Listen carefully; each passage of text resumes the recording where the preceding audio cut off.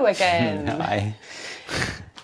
So today it has been chucking it down like It's you been a bit would wet. not believe, literally. Wind, rain. Yeah, sort of reoccurring theme at the moment. So we did a little bit of shopping, went to Wickes and garden centre, got some plants, and came across this stuff, which we have seen people doing vlogs on it before, and I don't know why. We sort of debated, haven't we? You may remember I did these little bags to try and combat the condensation that are filled with cat litter. It worked up until a point, but I mean they are very tiny. You can sort of see by the size of my hand. I think you need bigger ones. They're a bit small, I think. They look quite pretty, but yeah, they're too small. They were okay when the weather wasn't too cold, but now it has sort of reached the minuses. Ice. Yeah, the condensation is becoming quite bad, and we're even getting drips from our mushrooms, aren't we, as well? Yeah, it's getting a bit drippy. Yeah, getting a bit drippy. So we thought we weren't looking for this. We just saw it for £5, didn't we? Seasonal double glazing film, and we know it has worked for some others, so we thought we'd give it a little go. And we didn't get loads, so we're going to put it on some windows and see not, what happens, and see actually how effective it is. So this is going to be fun. Hairdryer at the ready, scissors. Yeah. Let's give this a go, see whether it works. You get a roll of double-sided tape. Okay. And big bit of tape of filmy stuff. And this is, what is it, 4 metres by 1.5 metres, so we should be able to do a few bits and bobs and some instructions which will be handy. Oh, that's way too much to read. Let's just whack it on and see what happens. So obviously step 1 is to make sure the window's clean. I've just had a revelation. I didn't realise, in my head I thought this stuff sort of vacuumed into the window, but it doesn't. It creates sort of a sheet across the window. So yeah, it's like creating a second film of glass, basically, over the top, not against it. No,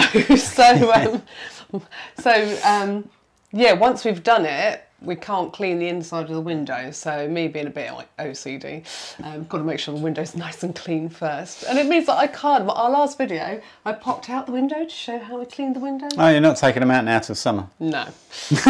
Oh well. C'est la vie. So our sort of worst end on the boat is the front, where our bedroom is and our dressing room is. I'm in the dressing room at the moment. So we're going to do this porthole here. That is opposite the dressing room, so opposite that one. So we're going to do those 2 portholes. Right, hang on. Well, it come down to about there, won't it? Yeah. And we just have to do that, and then forget the scissors. And then you got the good fun bit of trying to get the white bit off the top. Oh, what, off the double-sided? Yeah. Yeah. Work my way around. Yeah, just do little strips. I'm bored now.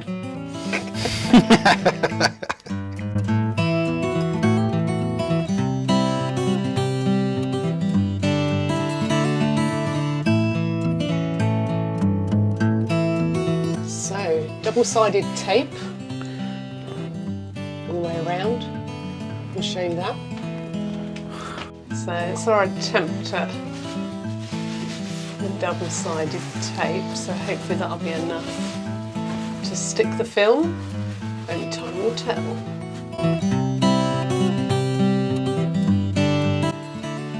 We've just realised that the packet is actually quite large. It covers the whole of our king-size bed. Oh, and the rest? It was wrapped in half. And half and half and half. And half again, so yeah, we've got a bed of plastic, a little bit Dexter. So, 1 square of film. Oh dear. Scary. Yeah, you used to. I'm not putting it up. Yeah. Why is he laying this on me?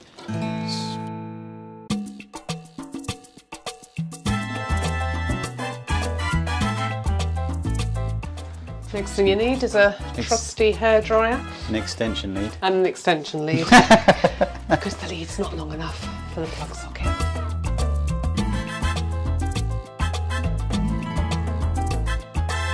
Where are you going on your holidays?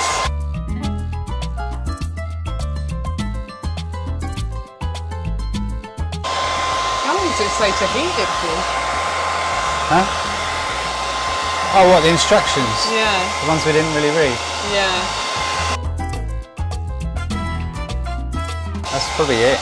Yeah? So to leave it a little bit. Right. 10 seconds.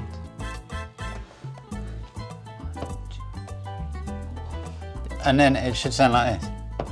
Ooh. Sounds like a drum. It does sound like a drum. Then what do you do? Is that it? Yeah. Finished. So that's it. There's one porthole done. Right. And as they say, I'll go put the kettle on and leave you to do the rest of the boat. It's getting cheeky. It's getting very cheeky. Okay, so it's not the most beautiful thing in the world. You can sort of see the tapey bits.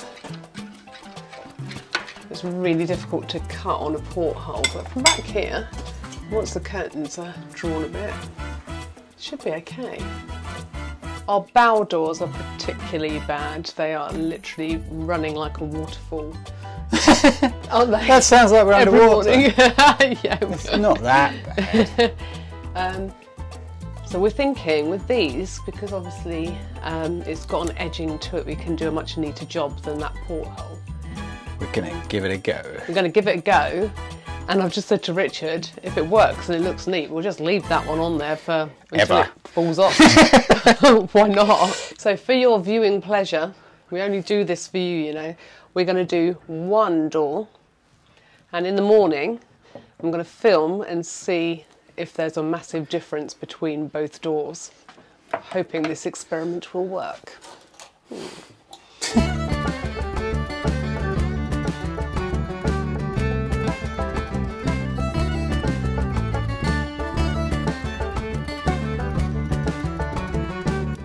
Push that, just fit it all down that side. So Yeah. run your finger down it. Oh, that's so annoying. Stuff is not easy.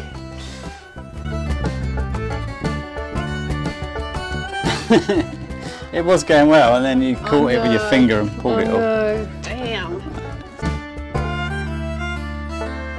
Might be too Oh, much. it's going, it's going, it's going. It's Careful going. though. Woo. Right, now come off. That's it. Woo. Oh, look at that drum! Exciting!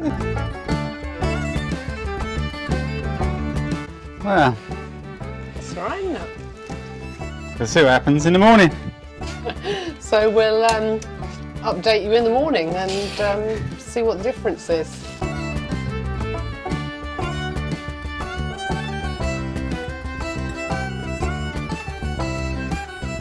Good morning. So as promised, we have left it till the morning and let's see what has happened to these windows. So we decided to leave this porthole in the dressing room, and as you can see, I haven't wiped it or anything yet. There is quite a lot of condensation, and as you can see, it's starting to drip down the window frame.